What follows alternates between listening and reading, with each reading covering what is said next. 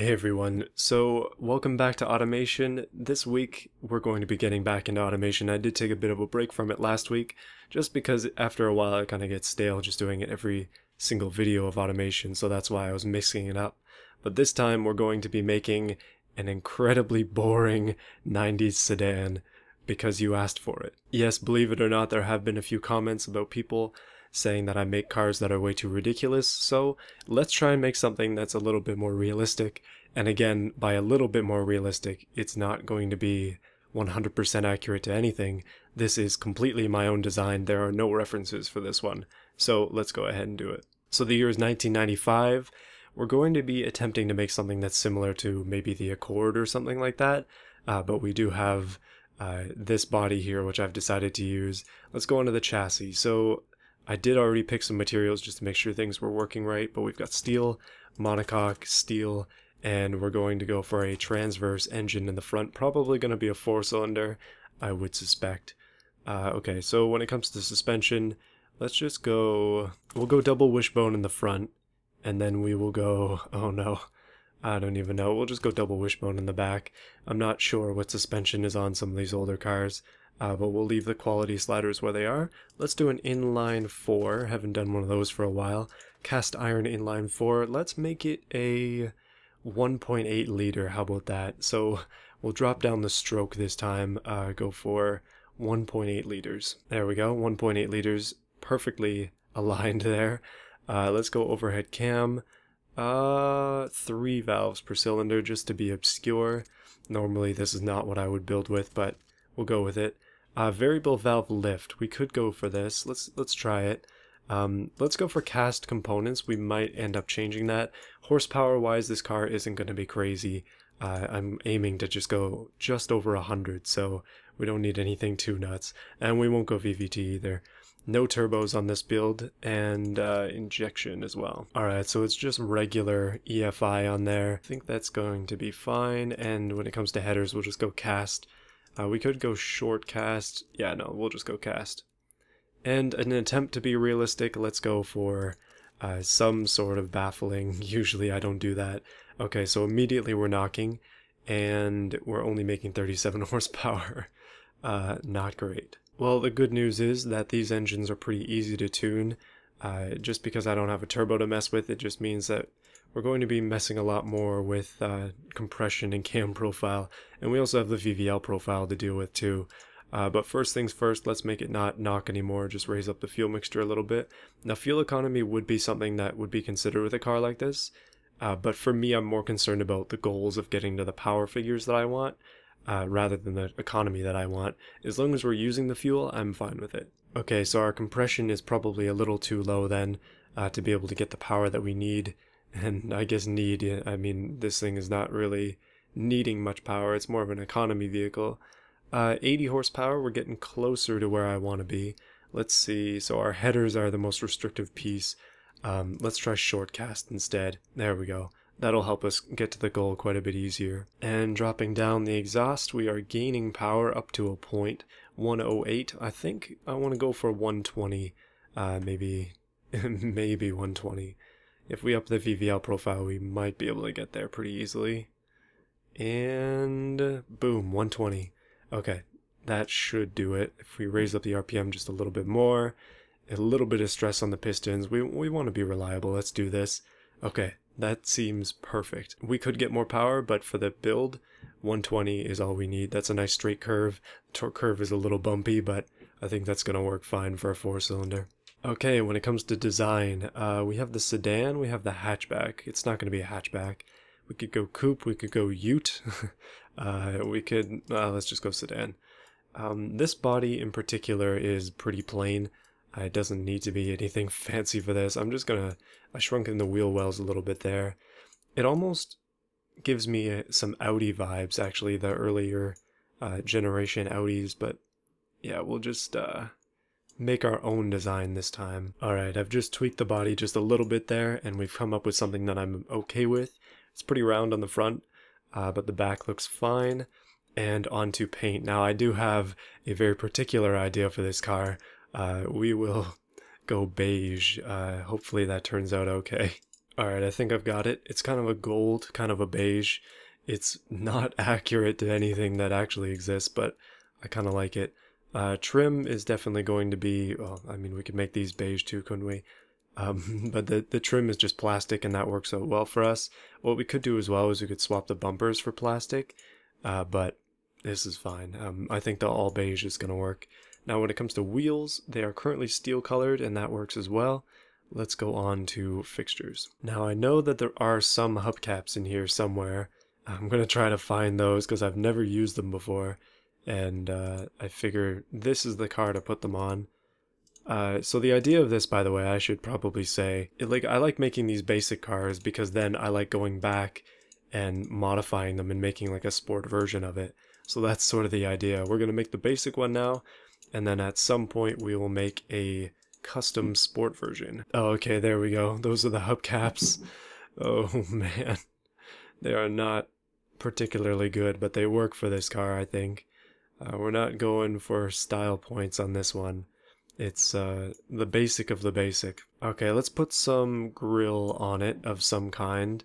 Again, not working off of any references here. I'm doing this on my own, so it's probably not going to look particularly good, but I will try to make something that's decent. However, it is going to be very, very simple, as this car is intended to be like that. This is the hardest part of any design, just coming up with an idea for the front. That's why I like to work with those reference pictures. Just because it gives me a starting point, but when it comes to this kind of thing, I'm faking it here. I'm just trying to figure out exactly what I want to do. But I know one thing for sure with this car is like anything that can be plastic should be plastic. So here's what I'm talking about when it comes to a performance version. We just take the regular car and just slap a couple of these on there, even mirror it. The biggest twin turbos you can possibly fit. I had an idea with this one. Because usually the cars I make are not basic trim versions, but what we can do for this one, just because it is we can have fake fog lights. Like, you know how cars will have fog lights, but if you don't have the fog light option, then you don't have the fog lights themselves. Like, what we can do is we can just black out these entire pieces, just use them, just make them all plastic, and it's like, well, that's where your fog lights would have been if you paid more. There we go, definitely not unhappy with that. I like the way it's looking. We're going to need an upper grill of some kind, or just maybe a small vent. How about one of these, but flipped, and then shrunk like this? That is interesting. Alright, the headlights that I've found here are pretty much perfect. They are basic, and they will work perfectly for this build. Just have to get them right in those corners, and it's like, yes, that is exactly what I was looking for. It even has plastic trim around the outside, like, that is exactly right. Now we just need some kind of vent here. I had tried that before, but just couldn't come up with one that I liked, but I find that just a lot of them are way too deep, which is kind of weird, but it's true, they're just too deep. This one sticks out too much. Just because I know Beam kind of blocks these things off, I figure I might just block them off myself. However, it doesn't quite look right. Like, when I go to whoops, it's this one. But when I go to the translucent pieces with here, it just looks so weird. Oh goodness. Well, it's different, I'll give it that, but I think I'm gonna stick with it. Now, this brand is actually going to be a different one for me. It's not one that I've done before, so we need a symbol for them. And I think it's going to just be a K, just like that. Just a K on the hood, that's all it needs. I'll reveal the brand in a bit. Okay, let's get on to the sides. Right, so I have put on the most basic mirrors possible, and I'm going to attempt to put on the most basic door handles possible as well. Oh boy, not those. Maybe these will probably work. Just this on there, and then we'll put the non-locking ones on the back. That should work. Maybe they're a little big though. Yeah, just like that. That works out pretty much perfectly. Nothing too crazy on this car, but I'm really liking how simple it is. It doesn't need to be complicated when it's meant to be simple. Especially the front. It's not bad at all, actually. And on to the back. Now, actually, you know what? Let's put a little bit more detail into this one. Let's put wipers on it. I just often forget to do it, so we'll just put the normal kind on there. Wow, that is huge. Okay, good. They're highly scalable, so we're fine. It really likes to put one just in the center, so I'm going to do it. One central wiper on this car. Yeah, why not? That's kind of fun, actually. These rear lights are like nearly perfect. They're almost exactly the old Civic lights, which is kind of what we're going for here. Although I think this car is more of an Accord than a Civic, but yeah. If we change the colors and we change up the trim on those, that should be perfect. Just gotta darken everything. I really don't like the super bright versions of these. There we go. Maybe if that's the slightly, yeah, just a little bit lighter works. I'm unsure about this decision, but I'm kind of having fun with things at this point, which is the whole point of this. It's just nice and low on there. Now we need some sort of light up at the back as well. But this is going to be one of those rare cars that I make that actually has full turn signals and reverse lights as well. So I kind of like this light here for the reverse lights, just because it's pretty scalable. You can just take it and make it into whatever color you need it to be, which in this case is red. Very red. I think these should go higher, for one. I also need to write some letters down here. We're going to need a door handle on the back. I almost always forget that. And, you know what? Let's just say they reuse the same handle. Actually, we'll make it yeah, just like that. Same handle on the back that's on the sides. And we'll put that a little bit lower. Again, we're going to need a plate. I do have these California plates.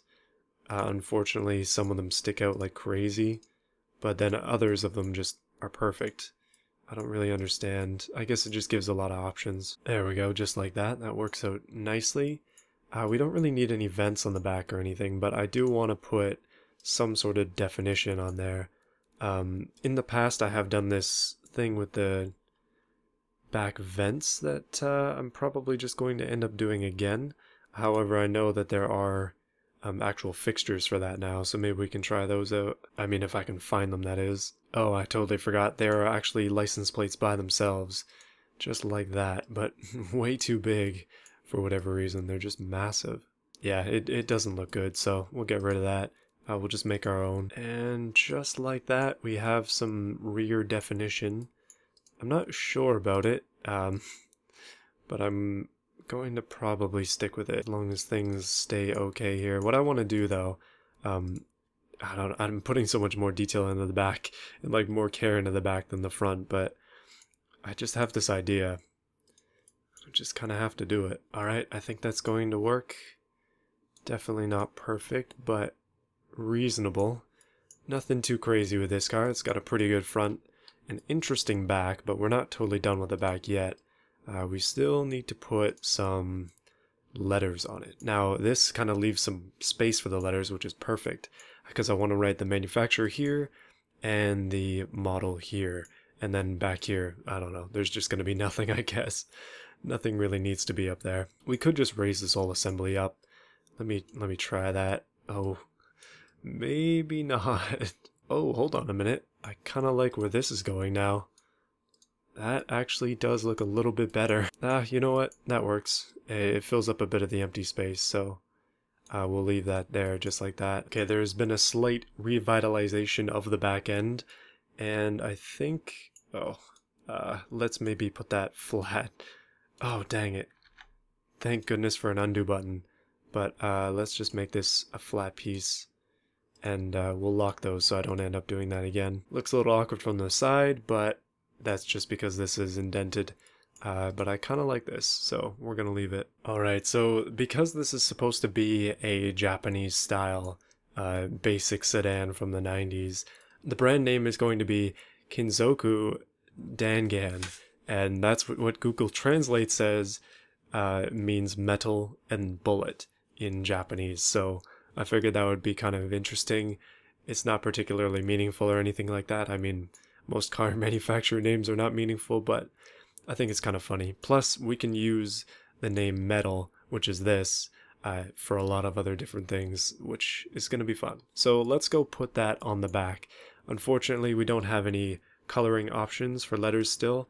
I was going to try something different, but I think I'm just going to make them the same as I usually do. Lining up letters can be pretty tedious, but as some people had suggested in the comments from before, what you can do is you can take a straight piece, you can take a straight piece or maybe a box or something and just turn it on its side, widen that thing up, and then check your letters to make sure that they're properly aligned. And it seems like everything is fine here. Alright, so we have Kinzoku on the back, and one more set of letters over here. I decided to underline them just because I thought it was cool, and I'm going to probably do the same thing over here. Alright, there we go. I think that looks pretty good. We are missing exhaust though, before I forget. And also, we kind of need... Oh yeah, we have colored exhaust now. We can color the exhaust. Yeah, I don't think that bend is gonna quite work though. Okay, there we go. I just realized the engine isn't in the car yet, which is unusual. I almost always put it in first, but... actually, before we do exhaust, we should probably put the engine in just to make sure the exhaust is actually gonna work. But we do need a fuel cap. There we go, just like that. We will be tweaking suspension and stuff in a bit, but for now we need to go to drivetrain. Front wheel drive is the way to go here. Automatic, 4-speed auto, nothing too crazy once again. It can go up to 225, which is pretty fast. Well, hopefully it can actually make it up that fast. We'll try and make the gearing decent on this one, as I've kind of made some mistakes in the past. Let's go medium compound, I guess. 195s seem pretty reasonable. 15s, we could even go 14s, but 15s seem fine, and everything else there looks good too. Let's go solid discs on the front, just actually one piston solid discs, and we'll go drums on the back, these being a little bit bigger, and I guess these being bigger as well. I don't expect that this car will weigh very much. Now the engine is in there, so we do have exhaust coming out. It kind of just poking out there right now. It is currently lodged in the bumper actually. So let's put some exhaust pipes on it and see what that does. Okay, perfect. These exhaust pipes do work for this. What I want to do though is just make them, I guess we could just make them a steel color. They don't need to be crazy. And I found one that's just a little bit more clean, so we're going to use that instead.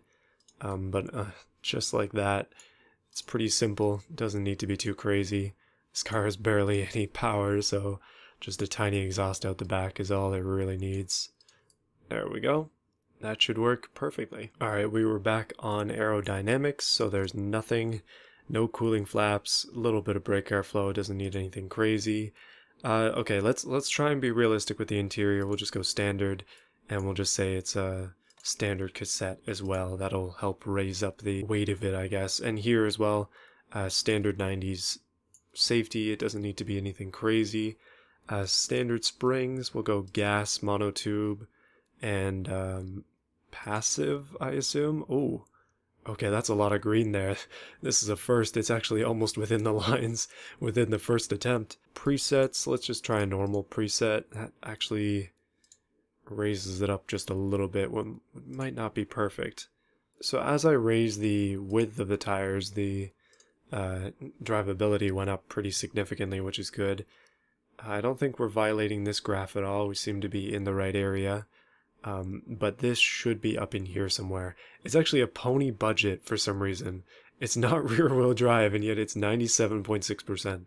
How does that make sense? Okay, I'm fine with those things. We'll move on to the brakes. Front brakes are not strong enough. Rear brakes are not strong enough either. What do you know?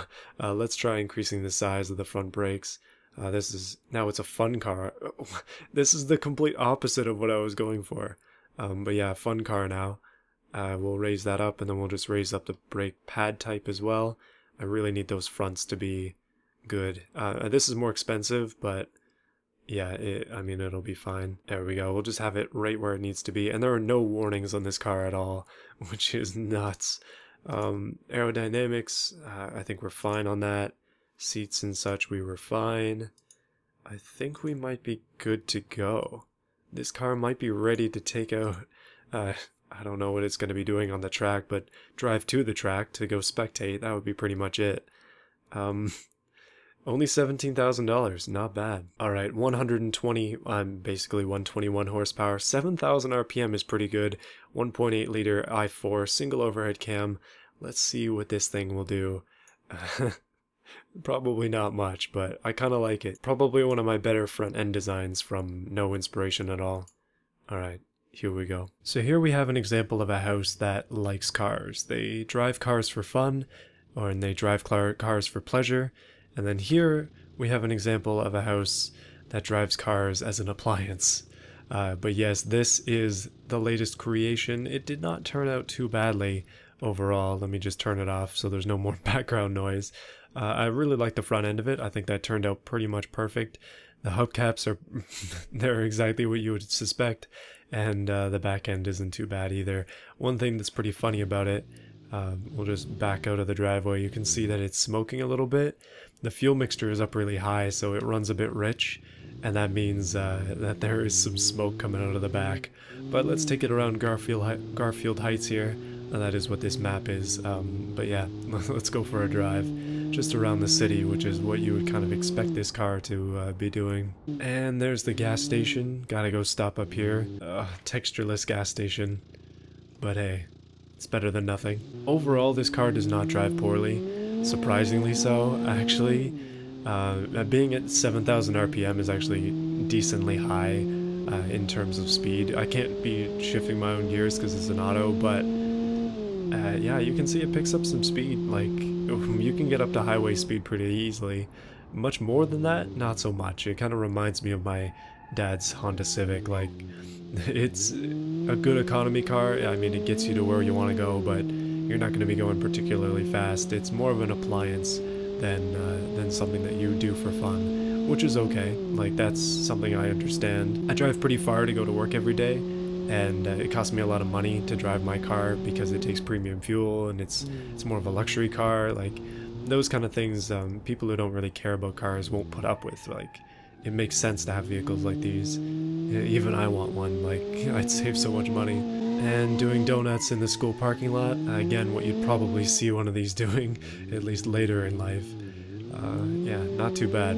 So I don't have a track to test these on yet for the season. Like I said, we're probably going to be doing one big video towards the end of things when I've decided exactly what cars I want to do. So it's more just like drive around and have some fun with it, which is basically what this is. But this being a Tuesday video, I want to keep it a little bit shorter, so that's going to be it for this video. This car drives well, and I'm pretty happy with it. So just a slight clue for what's coming up next. Probably going to be doing a Wreckfest video later on this week. If the update actually comes out, I thought it would be out today, but obviously it did not come out. This is Monday. I guess it comes out on Tuesday. But yeah, I just want to thank those who have supported the channel, specifically Will, Canadian Steel, and Slow Fried Chicken 69. Thank you for your support. Also, I just wanted to say, for those of you who are wondering, I'll post it down in the comments, but the showcase actually finished yesterday at 12 o'clock. That would be Monday at 12. So I'll be streaming this coming Sunday, probably. Hopefully, as long as things go well. So look forward to that. We're going to be racing 50 cars on the Light Runner track, and then the 10 wildcard cars will probably be on a different track, but it'll be, again, a Light Runner track. So it's going to be fun. Hopefully you will be there to come out and support. And yeah, and then the next showcase will be in a couple weeks after that. Anyway, hopefully you enjoyed the video. I'll see you again on Friday.